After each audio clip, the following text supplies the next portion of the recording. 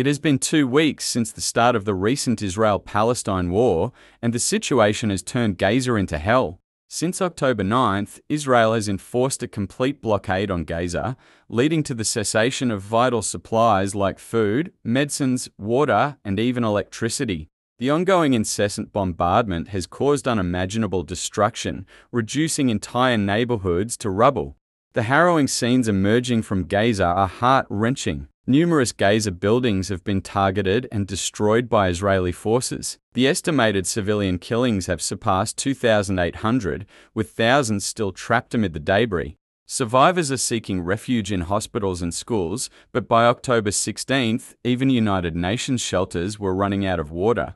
The United Nations Relief and Works Agency UNRWA has declared the situation in Gaza an unprecedented human catastrophe. Mahmoud Maida, a surgeon in Gaza, reported that hospitals are overwhelmed, lacking water, electricity, and stable network connections.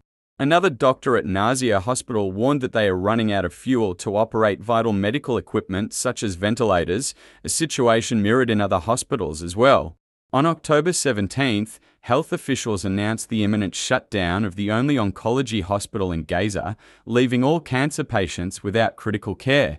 If we look at the map of Gaza, it is a small territory covering just 365 square kilometers, houses 2.3 million people, making it one of the most densely populated areas in the world.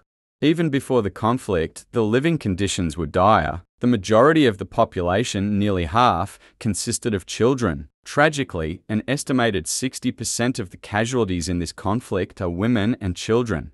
Critics have likened Gaza to an open-air prison due to its restricted access to the world and dire living conditions. The people in Gaza is constantly under Israeli surveillance and cannot even travel beyond Gaza without Israel's permission. The conflict was ignited when Hamas launched an attack on Israel on October 7th, triggering a continuous Israeli bombardment on Gaza and the complete blockade, which has taken a toll on both Hamas members as well as common innocent Palestinian civilians. This has turned Gaza into a living hell. Many argue that Israel's collective punishment to innocent people in Gaza resembles terrorism. The Norwegian foreign minister said that a total blockade on Gaza is unacceptable and Israel must at least let humanitarian aid, such as medicine and food, enter Gaza. United Nations Secretary General Antonio Guterres have also called for the allowance of humanitarian aid in Gaza and the release of Israeli hostages by Hamas unconditionally.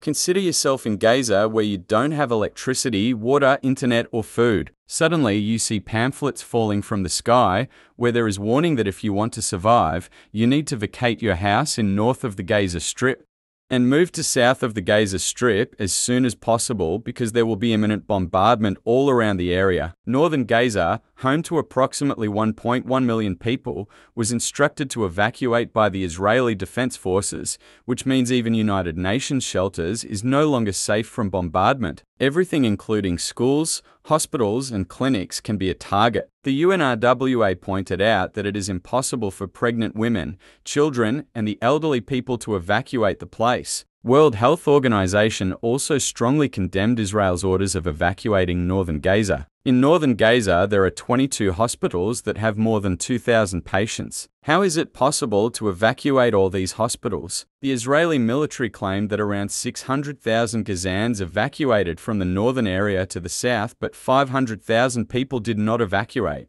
Reports suggest that even fleeing to southern Gaza is not making these people safe from bombing because there are instances of airstrikes in central and southern Gaza also. A southern Gaza city, Khan Yunis, suffered multiple airstrikes in the last couple of days. BBC confirmed that a building near the Rafah crossing in southern Gaza was also damaged by Israeli airstrike. Israel hit the area near the Rafah crossing point at least 3 times last week. This area is very important because it is the border crossing between Gaza and Egypt. As there is no safe place in Gaza, some people is thinking of leaving Gaza. On one side, there is the Mediterranean Sea where they cannot go. On 2 sides, there is Israel where they obviously cannot go.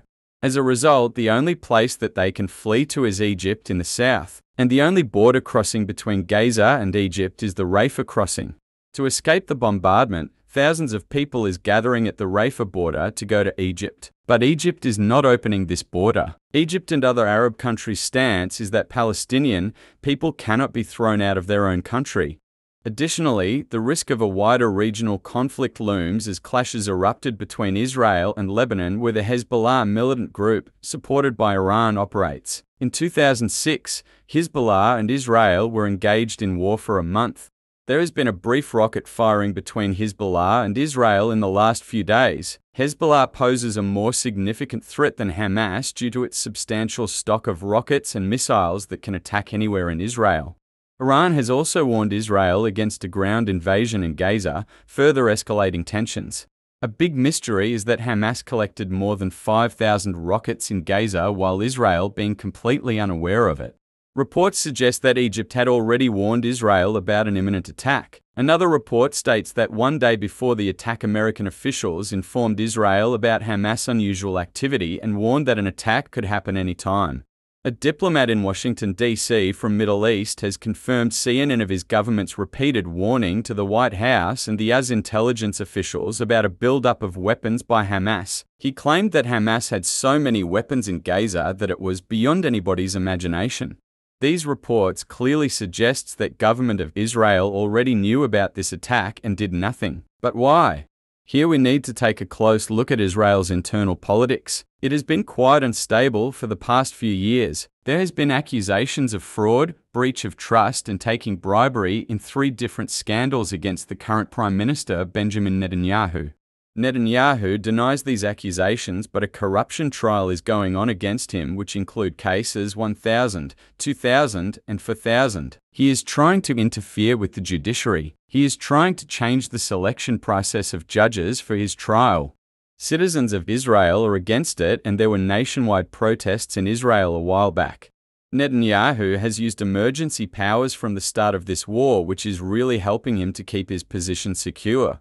Now, important takeaways is that if this war had not happened and the corruption trial against him went on as scheduled, he would have had to resign from his prime ministerial position. There is another allegation against Netanyahu is that in the past he tried to encourage the Hamas group. On one side, there was the great Israeli Prime Minister Yitzhak Rabin, who tried relentlessly to bring peace between Israel and Palestine. I have talked about it in my video on history of Israel-Palestine conflict. You will find it on my channel if you are interested. After the assassination of Yitzhak Rabin, the peace process was almost over. On the other side, there is Netanyahu, who leads a right-wing government. His government policies divided the power between Gaza Strip and West Bank. He ignored the legitimate Palestinian Authority and tried to negotiate with Hamas indirectly through Egypt. An article was published in the Telegraph named "How Benjamin Netanyahu Empowered Hamas and Broke Israel."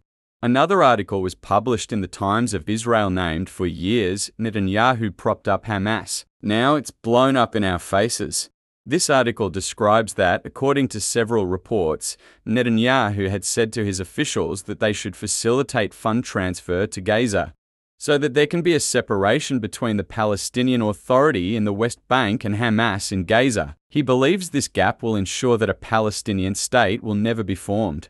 A politician from Netanyahu's political party made a statement in 2015 about Israel's policy is to treat the Palestinian Authority as a burden and treat Hamas as an asset. The Netanyahu government allowed transfer of millions of dollars from Qatar to Gaza to benefit Hamas in 2018. These information may seem shocking to you, but the majority of the Israeli people are aware of all of these, thanks to the Israeli media, which is still free and does not sit in their government's lap.